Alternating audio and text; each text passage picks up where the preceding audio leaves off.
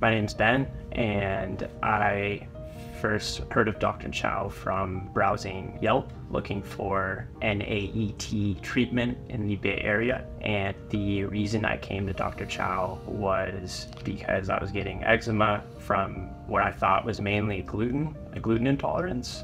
And when I finally got testing done from Dr. Chow, I found out I was allergic to a whole range of other allergens. And in the past months, I've been getting treatment, and now I am happy to say that I'm eczema-free.